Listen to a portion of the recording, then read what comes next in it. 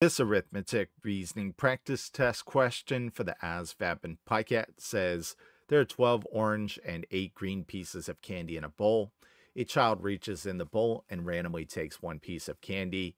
What is the probability of that child getting a green piece?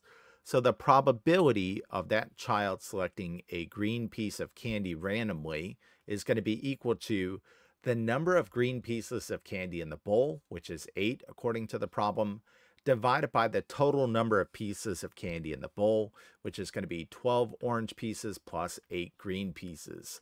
So this becomes 8 over 20.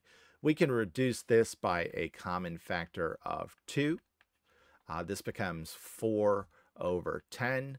4 over 10 is the same thing as 0.4. So the probability of that child getting a green piece of candy is B 0.4, which is the same thing as 40%.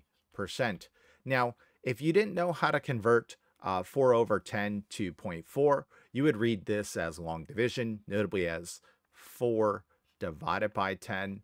10 doesn't go into 4, so we have to add a decimal and a 0 placeholder. We bring that decimal into our answer. 10 times 4 is exactly 40 with no remainder. So that's how I got that 0.4 mentally there. All right, so that is basic probability.